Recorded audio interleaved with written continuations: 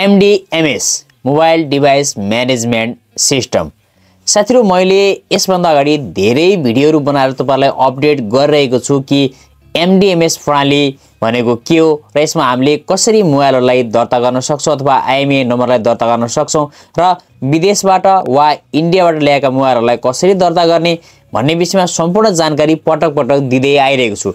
आज मैले तपाईहरुलाई यदि हामीले MDMS प्रणालीमा मोबाइललाई दर्ता गरेनौं भने ल्याएका छौं, बाहिरबाट विदेशबाट ल्याएका छौं अथवा इन्डियाबाट ल्याएका छौं तर हामीले दर्ता गरेका छैनौं, तपाईलाई मेसेज आएको छ दर्ता गर्नुहोस् भनेर मेसेज आएको छ तर पनि हामीले दर्ता गरेको छैनौं भने यो अवस्थामा के हुन्छ र हामीले दर्ता गर्नु पर्छ कि पर्दैन भन्ने बारेमा सम्पूर्ण जानकारी दिनेछु। साथीहरु नमस्कार, म sdinfo च्यानलमा तपाईहरु सम्पूर्णलाई हार्दिक स्वागत गर्न चाहन्छु। साथीहरु, यस्तै खालका जानकारीमूलक भिडियोहरु मैले तपाईहरुको माझमा पस्किने गरिरहेको छु, त्यसले गर्दा च्यानललाई सब्स्क्राइब गरी साइडमा रहेको बेल आइकनलाई प्रेस गर्न नभुल्नुहोला। साथै भिडियोलाई लाइक गर्नुहोला र साथीहरु माझमा शेयर गर्न नबिर्सनुहोला। साथीहरु, यसमा के कुरा छ भने नेपाल सरकारले अथवा नेपाल दूरसञ्चार प्राधिकरणले अहिलेको अवस्थामा नेपालमा MDMS प्रणाली लागू गरेको छ तर कुन मोबाइललाई बन्द गरेको छ भन्दा यो भन्दा पहिला पनि मैले एउटा भिडियो बनाएको थिएँ कि नेपालमा लमसम 700-800 को संख्यामा आएका आइफोन 15 का जुन मोडलहरु रहेका थिए त्यसलाई मात्रै ब्यान्ड गरेको छ तब MDMS प्रणाली त्यसमा लागू गरेको छ, जसले गर्दा अन्य कुनै पनि मोबाइलमा कुनै असर परेको छैन। तपाईले क्लियर कुरा के बुझ्न जरुरी छ भने नेपालमा जति पनि मोबाइलहरु आइरहेका छन् विदेशबाट अथवा इन्डियाबाट ती सम्पूर्ण मोबाइलहरु नेपाल टेलिकमको एनटिसी सिम वा एनसेल सिम चलिरहेका छन्। यसरी दुईटा सिमहरु चलिरहँदा 40 लाख भन्दा बढी मोबाइलहरु नेपालमा बिना दर्ता अथवा MDMS दर्ता नभइकन चलिरहेका छन्।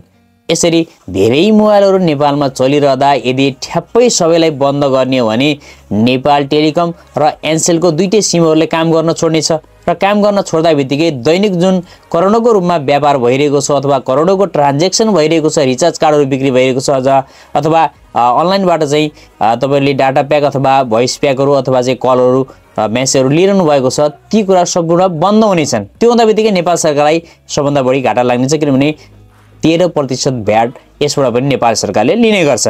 भने यो अवस्थामा हामीले अहिलेको अवस्थामा विदेशबाट ल्याएका डकुमेन्टहरु अथवा अन्य इन्डियाबाट आउँदाखेरि भन्सार तिरेका बिलहरु अथवा कागजातहरु ल्याएर पनि यहाँनिर दर्ता गर्दाखेरि MDMS को वेबसाइटमा गएर गर्दा पनि अहिलेको अवस्थामा दर्ता भनेर दिइरहेको छ, त्यहाँनिर एक्सेप्ट देखाइरहेको छ तर हामीलाई कुनै पनि मेल आएको छैन र चेक गर्दाखेरि दर्ता भएको छैन देखाइरहेको छ। भने दर्ता भएको छैन देखाइरहेको छ, हामीलाई मेल आइरहेको छैन, कुनै पनि रेस्पोन्स छैन वेबसाइटको।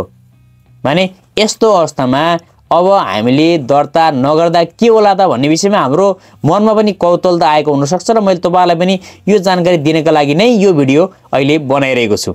भने अब हाम्रो के हो त भन्दा अहिलेको अवस्थामा नेपाल सरकारले दूरसञ्चार प्राधिकरणले के छ भने आइफोन 15 का श्रेणीलाई बन्द गरेको छ, अन्य मोबाइललाई बन्द गर्ने कुनै निर्णय पनि गरेको छैन र बन्द गरेको पनि छैन। त्यसैले गर्दा जति पनि अन्य एन्ड्रोइड मोबाइल अथवा आइफोन मोबाइल प्रयोगकर्ताहरु हुन्छ उहाँले डराउनु पर्ने अवस्था छैन र तपाईले यदि दर्ता नै गर्न चाहनुहुन्छ दर्ता गर्न सक्नुहुन्छ तर अहिले वेबसाइटले नै काम गरेको छैन। त वेबसाइटले काम गरेको छ भने तपाईले शुल्क तिरेर यदि तपाईले भारतबाट ल्याउनु भएको छ अथवा अन्यबाट ल्याएको पनि मोबाइल यदि छ भने दर्ता गर्दाखेरि शुल्क तिरेर गर्न सक्नुहुन्छ।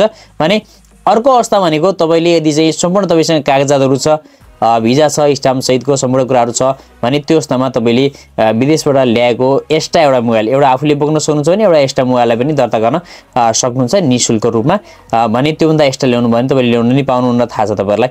भने त्यो अवस्था तपाईले सम्पूर्ण जानकारी मैले पहिला नै भिडियोमा दिएको छु। भने अहिलेको अवस्थामा आइफोन 15 बाहेकका सिरिजले डराउनु पर्ने अथवा अन्य मोबाइल प्रयोगकर्ताले डराउनु पर्ने दर्ता गर्नै पर्ने त्यस्तो खालको बाध्यता म के पनि देख्दैन। त्यसैले गर्दा नेपाल सरकारले नै आफ्नो जति पनि नियमहरु लागू गरेको छ ती सम्पूर्ण नियमहरुलाई एकदमै कडाइका साथ लागू गर्न सकेको पनि छैन र त्यहाँ शुल्कको कुरा गर्ने हो भने पनि शुल्क एकदमै हाई शुल्क लगाएको छ।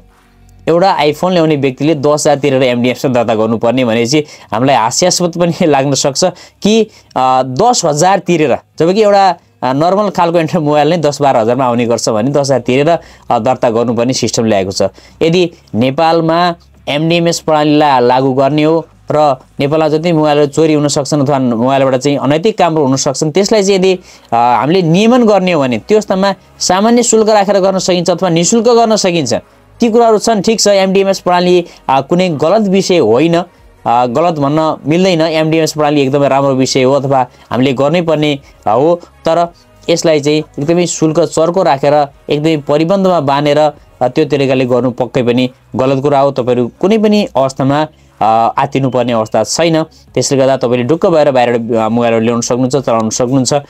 यदि इन केस त्यस्तो खालको अवस्था आयो भने पुनः मैले भिडियो मार्फत तपाईलाई जानकारी दिने नै छु। त्यसले गर्दा च्यानललाई सब्स्क्राइब गरी साइडमा रहेको बेल आइकनलाई प्रेस गर्न नभुल्नुहोला, साथै भिडियोलाई लाइक गर्नुस् र आफ्नो साथीहरु माझमा शेयर गर्न नभुल्नुहोला भन्दै आजको यस जानकारीमूलक भिडियोबाट बिदा हुन्छु। हस्त नमस्कार।